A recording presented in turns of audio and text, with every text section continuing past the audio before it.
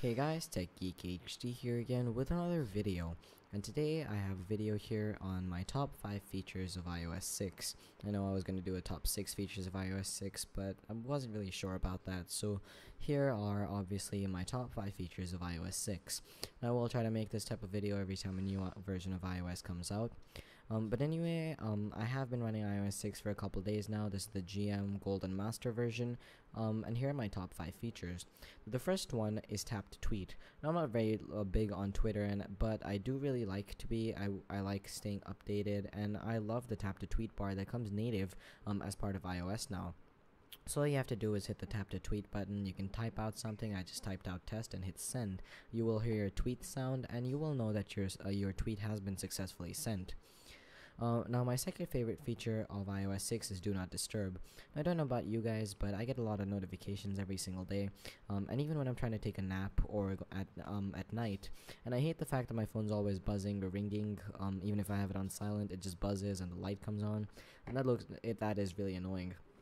So Do Not Disturb lets you guys put your phone in a mode where even though you receive notifications, you're not actually going to hear a sound, the screen's not going to light up or anything. Plus, when it's on, it puts this little moon icon right up top in your status bar, just to indicate that it's on, to remind you guys, like when you wake up from your nap or bed or whatever, that it is still on and you need to turn it off.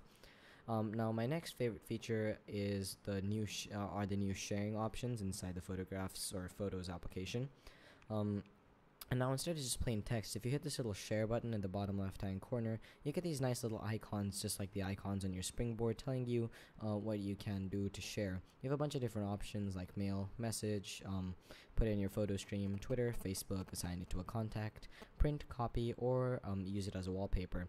Now, I also really like the Facebook integration in iOS. Now, obviously, I'm not signed into my Facebook account, but it shares just as easily as a Twitter photograph or something like that would. Now, my next favorite feature of iOS 6 is the VIP mailbox.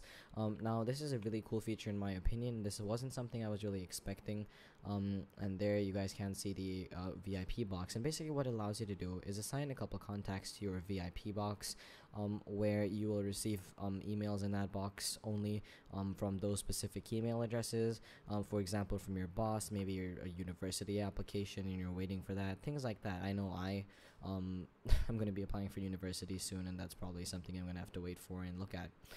Anyway, that was the VIP mailbox. Now, the next thing I'm going to be showing you guys is the new call rejection features. So these are actually pretty easy to use. I really like them. In my opinion, this is a really good feature of iOS 6. It's something that, in my opinion, is quite useful.